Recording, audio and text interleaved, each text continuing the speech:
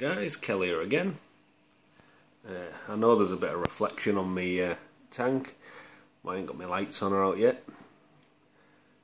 See, there's the new layout of the tank.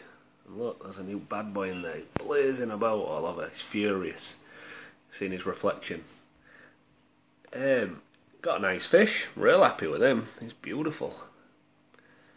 I've gone for a placat this time, so he's only got the short fins. He's got the Dumbo ears though. Not massive, but they are big. But yeah, he's just he hasn't been in long. He's just furiously swilling about, fighting himself. I think my last one did exactly the same.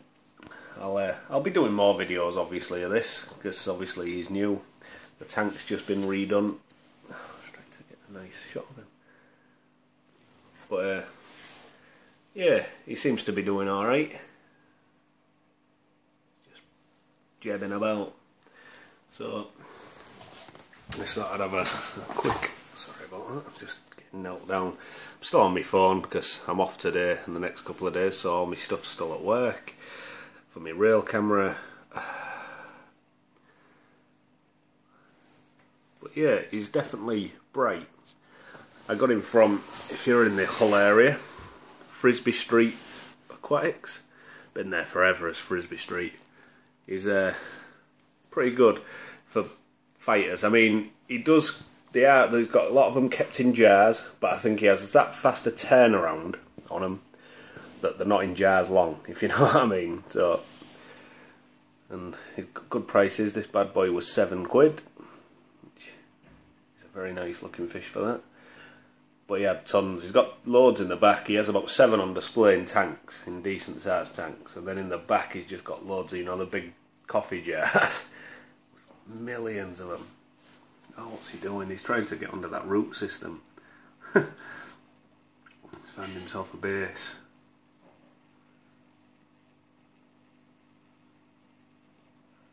But yeah, I walked in the door, saw him, liked him. The second I saw him, still wouldn't have a look at all the others because you never know. But yeah, I had to have that one. This is exactly what my last better. That was the first better I've had in years, to be fair.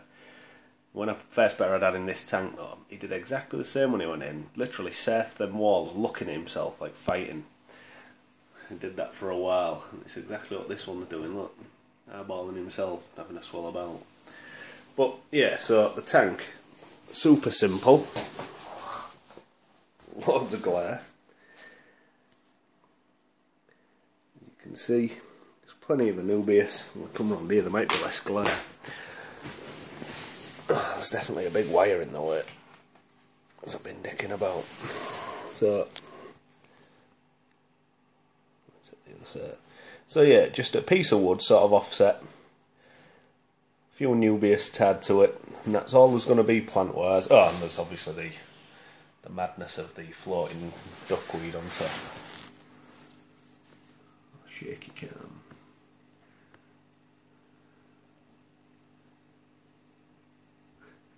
Fighting himself. But yeah, gorgeous little fish. Lovely colours. So you could see his fins. That's what I saw. Because again, it's, you know, his tanks in Frisbee Street are in interesting places. They're real high up. The ones he keeps his fighters in, and as a result, you can't see him very well, but you could just see this guy's fins. Needs to relax though. He was very fighty in the bag. As soon as I put the bag in, it was just attacking everything. There was a few bits of this duckweed on the side, stuck to the side of the bag as I put it in, and he was just ramming at him. So it looks like I've got another nutcase. But anyway, that'll do for now. I'll do a proper video later. This is just a quick one, so you can see him when he's just gone in. But I'll do one with the lights on and everything. We'll see how he looks. Thanks for watching. Bye.